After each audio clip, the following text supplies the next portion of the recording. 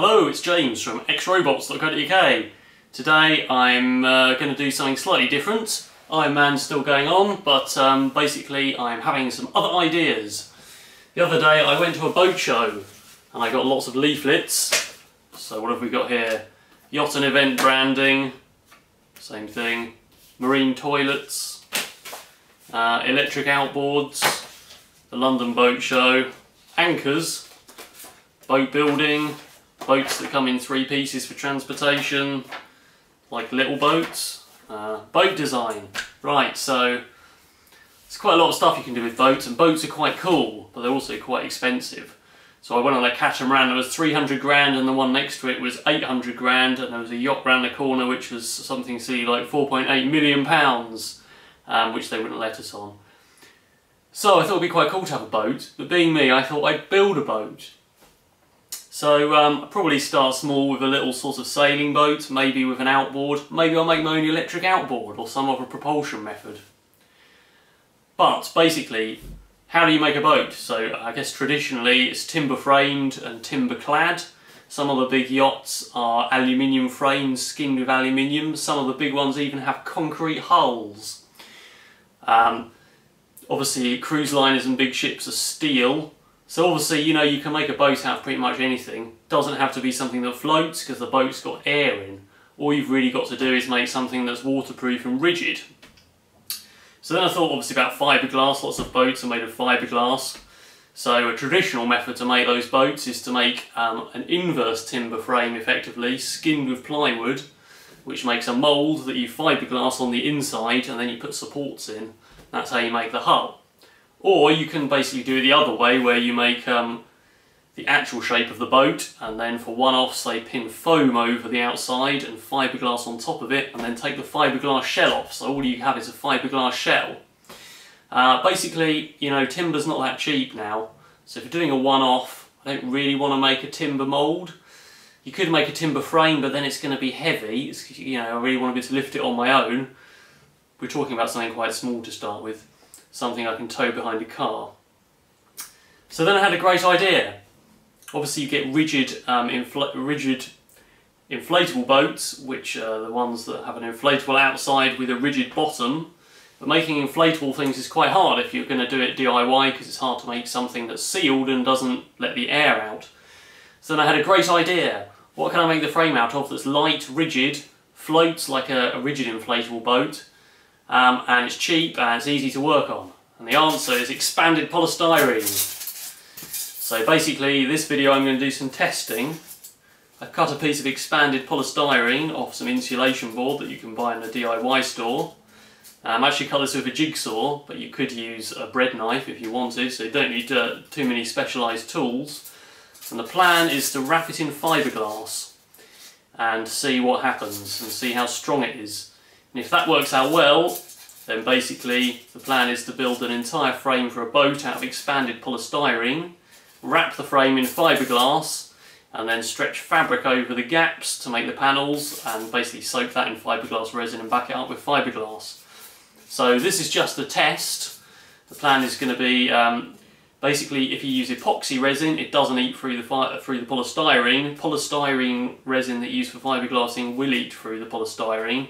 However, I've got some polyester resin, so I'm going to use that, and I'm going to seal the polystyrene first with PVA so that the polyester resin doesn't eat the polystyrene. Then I'm going to wrap it in fiberglass. I would use woven rovings or another sort of woven fabric because it'll be much stronger. I don't have any, so I'm going to use chopped stranded mat, and then we're going to stand on this piece of fiberglass and see how, or polystyrene coated in fiberglass, we'll stand on it, see how strong it is. I think it's going to be pretty strong, and then I think I can frame up the whole boat using only basically a bread knife and a paintbrush to build all of it. So let's coat that with PVA and then we'll get on with some fiberglassing. Okay, this is PVA, which is also known as wood glue. In fact, it says on here PVA mixed adhesive, sealer and primer, bonds most building materials and surfaces, ideal for plastering, rendering, sealing and dust proofing. It's basically what I previously used to seal foam before putting polyurethane resin on, and I sealed my entire foam Iron Man suit in it. Yeah, wood glue, white glue, Elmer's glue in the US. Anyway, I've got some in a pot and I'm just going to bodge it on all over. Probably have to do 2 or 3 coats just to make super sure that polyester resin doesn't come and eat through it and eat through the polystyrene.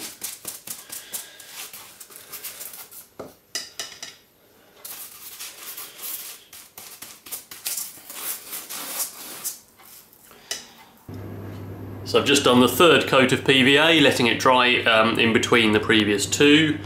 Just going to put that in the sun to dry out, and then we'll have a go with some fiberglass. So I've got my piece of polystyrene here that we coated in PVA, and I've got some, it's basically cheap chopped stranded mat. I'd rather use a woven fabric, as I said before, but I don't have any, so I'm just going to do the test with this. Basic plan is to wrap this all around the polystyrene and wet it through with polyester resin. So if you're doing anything with fiberglass, wear a respirator and wear gloves. So I'm just going to put those on, and then the basic plan is to damp down or wet through the first edge and let that go off, and then once that's stuck I will continue to wrap it around.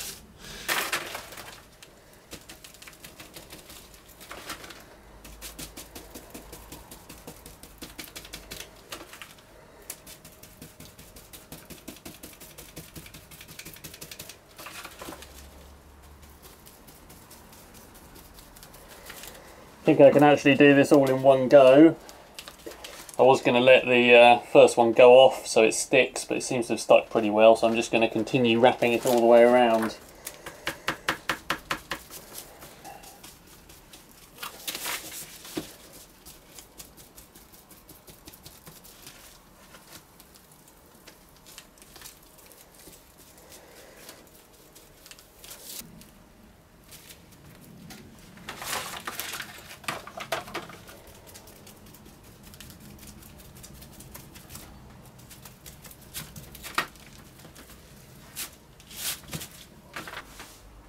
Okay, so there it is. It's a bit of a mess. Obviously the chopped stranded mat falls to pieces. I'd much rather use a woven mat that doesn't have all the short fibres in, but it's fine for a test. So it's completely covered in fiberglass.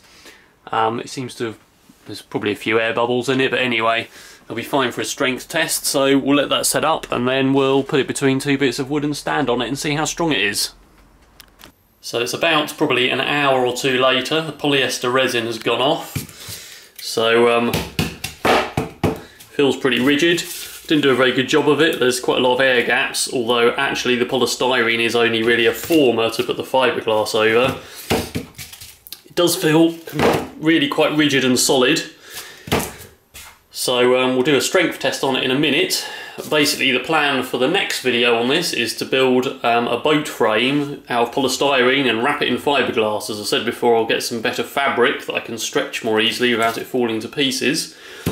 And the only tools you need to build the boat are a paintbrush and a bread knife or a saw to cut the polystyrene. So let's put that between 2 blocks of wood and stand on it. So here's the piece. I've got 2 blocks of wood. Feels really strong. I'll start with them a bit closer together so I don't just break it straight away. I'm pretty sure that's going to hold my weight with no problems. Looks pretty good.